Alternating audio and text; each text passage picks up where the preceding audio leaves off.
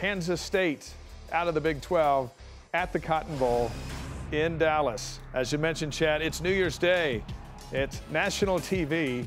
And for most of America, they just see this as a really, really big bowl game. And BYU's in it. Ed, what did it feel like to take the field here? It was awesome. Great. You know, we had a ton of fans there. I remember that. I mean, the missionaries, they had the whole corner. I was like, man, that's unbelievable.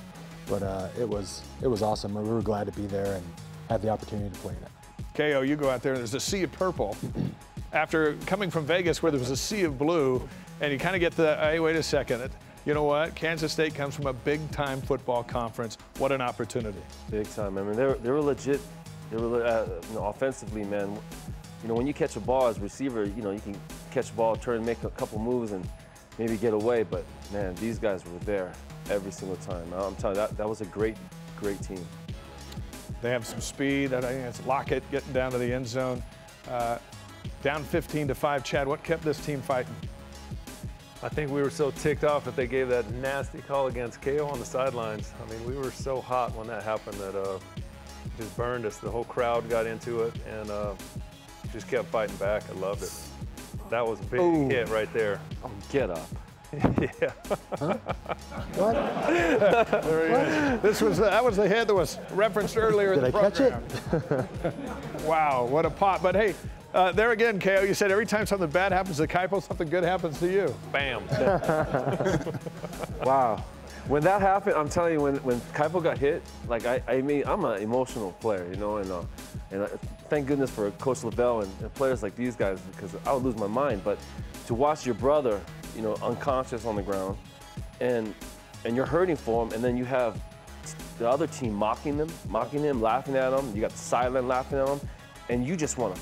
There's nothing you can do except grab your quarterback and go talk to your offensive coordinator and beg for a ball. You know what I mean? I mean, I remember crying. I remember going up to Chow. I was just, I don't think he even understood me. I was like, you know, I was just talking miles, like 50 miles per hour. I was like, post corner, trust me, post corner, please, post corner. And then he looked at Sark and goes, what do you think? So I was like, yeah. All right, Ed, this is one of the biggest defensive plays in school history. We're going to watch you and we're going to watch Omar as this play runs out. What are you thinking and what are you saying here? So right before the half, they ran this exact same play, but and I heard the audible and I turned over. I ran that play and looked, and they scored a touchdown. The guy ran a slant. So this time, same thing. I look at Omar and I go, Omar, he's going to come inside. And I didn't know if he heard me or not, so I was like, I'm going to try to bat it down. And here it is again. Now, little spots. You're turning around. There you're saying, Omar, he's going inside. Omar, are you hearing that? I heard him say back up. Well, he just told me what he said today, and I don't think I can tell you what he said. I mean, it's been a long year, and he's never done that, so I'm like, let me trust. But he tried to pat the ball down. Huh? Yeah. Hey, I didn't know if you were coming. I give him all the credit. He told me to back up. He said they probably run a slant, but he said something today that, I don't think I can repeat that ever again. The ball hits off your pads. It's floating there in the air. Did it just sit there for a second? Put us in your helmet. That was a huge play. You know what? I don't. It was just surreal, man. I should have caught it the first time, and once I seen it in the air, I had to go get it.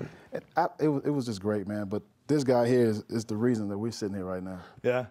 Most definitely. He told me to back up. Good job, Ed. He said more than that, but guys, thank you very much. An amazing year. Here are the accomplishments again